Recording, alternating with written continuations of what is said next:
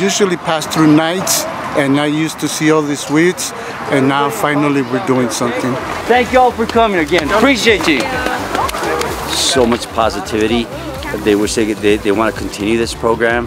They hope the city does, so that we can so their community can benefit from it. It looks nice, and we want El Paso to look nice and help each other in the community. Just really inspired by the people who came out to give up their time to then be able to give back to their charities, and so that's what this program is about. It's something that we can engage the community with and also clean up our community. We like to fundraise, and this is a great way. Our organization is going to get paid $500. So, I mean, that's just going to go straight to scholarships for our kids. It's hard. I have to sit. I actually have problems with my back, but if I sit and I pull, I can still do it.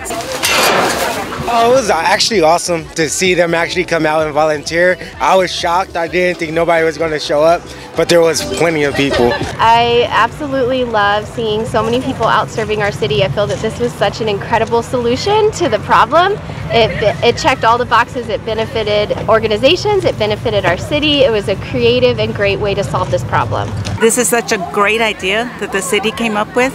And I see so many representatives even from the city, such as yourself. So thank you all for doing what you're doing for your charities. Thank you. Thank you.